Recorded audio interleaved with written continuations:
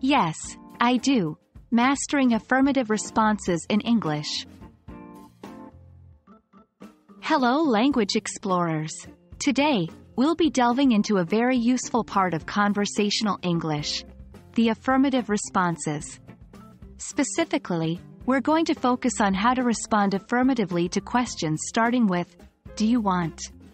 Remember, these affirmative responses are a key component of smooth and natural English conversation.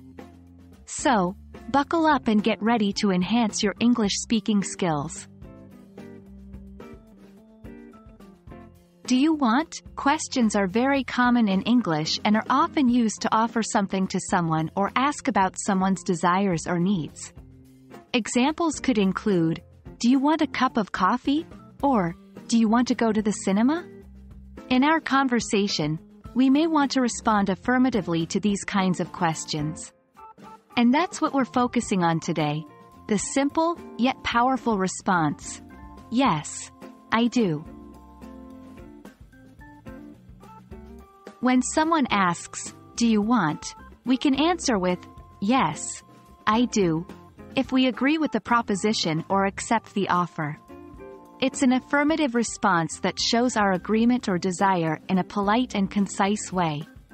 For example, if someone asks, "Do you want to join us for dinner?" you can reply, "Yes, I do." This response indicates your acceptance of the invitation and your willingness to join them for dinner. Let's take a look at some more examples. 1. Do you want a glass of water? Yes, I do. 2. Do you want to play basketball with us this weekend?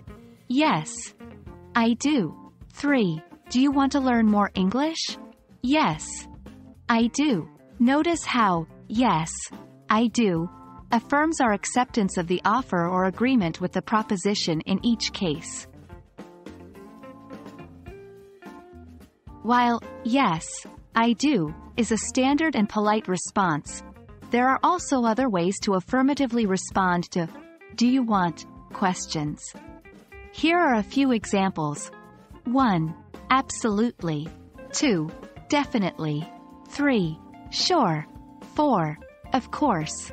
These responses all convey the same affirmative sentiment as, "Yes, I do," but add a bit of variety to your English conversations. And that's it for today, language explorers. I hope this video helps you to master the art of responding affirmatively to "Do you want?" questions in English. Remember, the key is practice. Try using "Yes, I do," and its variations in your daily English conversations.